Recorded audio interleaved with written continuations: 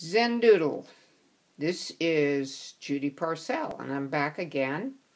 I've taught this class before, but I never do the class the same way. My intention with Zen Doodle is for those of you that feel like you can't draw or you're too intimidated to pick up a pencil and even start, this class will give you the confidence to draw. Anybody can draw. If you draw, you lay a pencil down on a piece of paper and you're drawing, you're an artist. If you pick up a pen and you write, you're a writer. It's a matter of knowing a few little tricks of the trade to be able to turn a pencil drawing into something that will make you very, very happy. So this little teaser demo that I'm going to give you is done with an eraser. That's in case you feel like you have to erase a lot. And with a pencil. This is a number 2 pencil. Piece of copy paper, not difficult.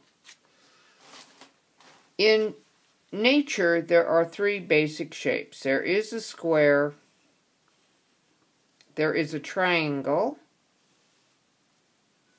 and there is a circle. And say I was going to draw a leaf, I would do a combination of these 3 by going just like this, and I will show you those 3. Here's your square,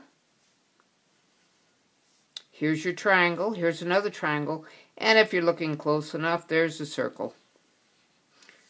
Now, as you get to drawing down the road, you're not going to be thinking about these 3 shapes, but I just wanted to show you this because that is what most things in nature are made up of, those 3 shapes. Now I'm going to draw a leaf using that same eye shape, and I'm just going to add a vein to it. And I'll put little veins off, and I always offset it because it makes it a little more interesting. And then I'm going to take the circle and I'm going to make a flower. I'll start with the circle, that's your centerpiece. And then I take a petal and I draw the first one in a north position, the second one in a south position, the third one in an east position, and then the last one in a west position. And this is to keep your petals lined up because you're going to be adding more than 4 petals. So in between these 2, you'd want to add another petal and another.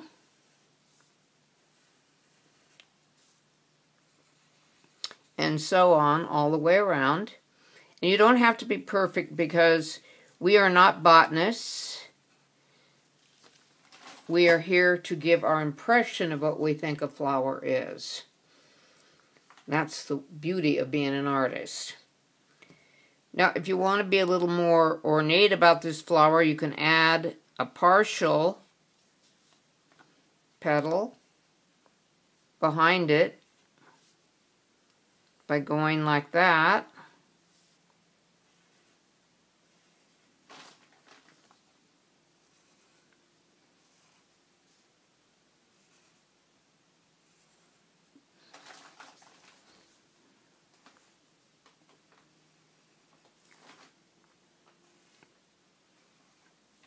Okay, I'm looking at this going, needs a little bit more, so I think I'll add a leaf. And I want to put that same vein in.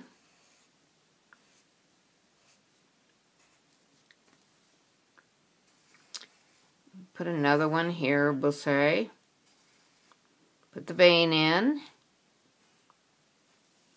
And then I always do things in odd numbers, like 1, 3, 5, 7. Makes it more interesting. And then we'll do a third leaf here.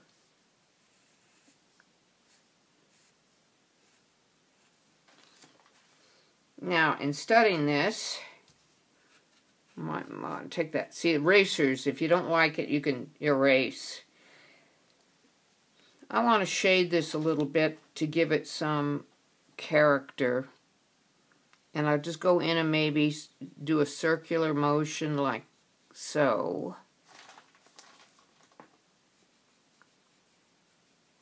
And what creates a shadow is something that's on top of another surface.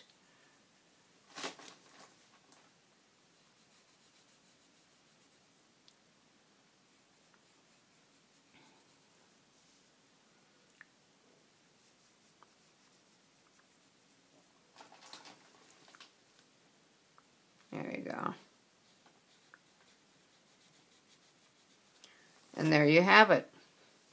Now, this would probably have a little shading because the leaf is underneath the petal.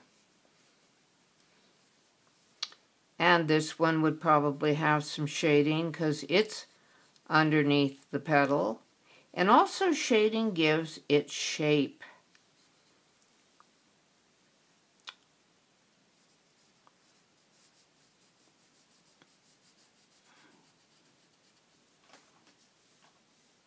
See, I feel that drawing is essential to art. It's the very basic thing you do to start doing art.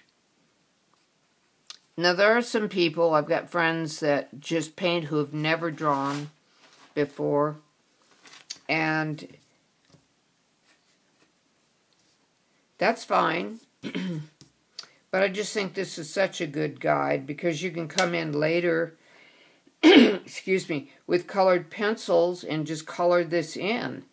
You can take and, if I can get this off, take a Sharpie and go in with the lines and go back. You can bring it out. Just go back over your pencil lines. You see how quick that goes. It doesn't have to be exact, by the way. But you can go like that.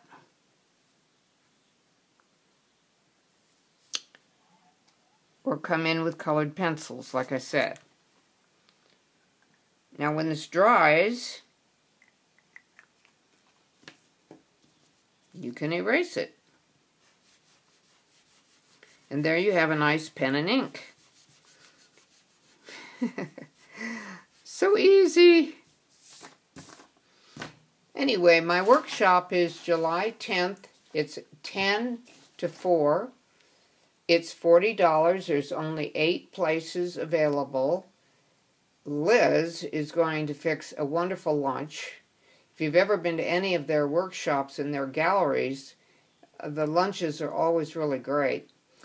So we're going to do a very nice follow-along drawing in the first half of the class, and in the second half of the class, I'm going to leave you to your own imagination to create your individual pieces, and then we'll share at the end of the class what all of you have come up with.